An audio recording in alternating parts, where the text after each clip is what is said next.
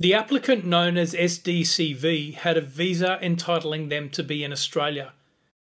That visa was then cancelled by the Immigration Minister on the grounds of bad character. That decision in turn was made on information supplied to the Minister by what was called an ASA, or an Adverse Security Assessment.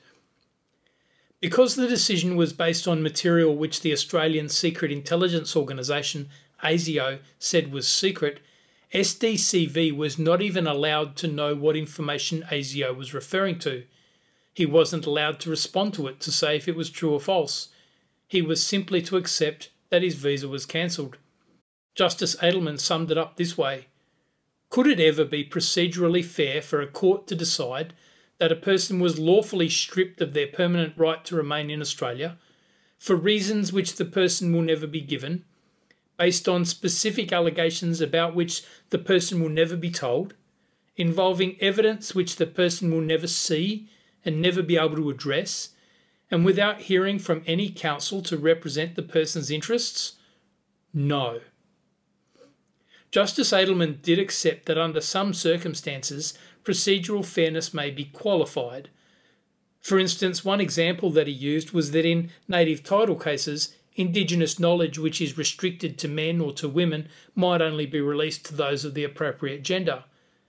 But in this case, neither SDCV nor anyone on their side, anyone at all, was allowed to see the material. Justice Edelman turned to the jurisprudence of John Rawls.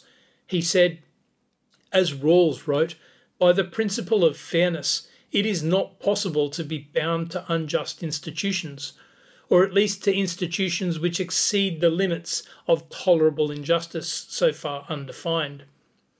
There will be instances of procedural unfairness where the injustice is tolerable and the institutional integrity of the court is not substantially impaired, because the procedural fairness is justified by a compelling countervailing interest, and that injustice is the minimum that is reasonably necessary to protect that interest.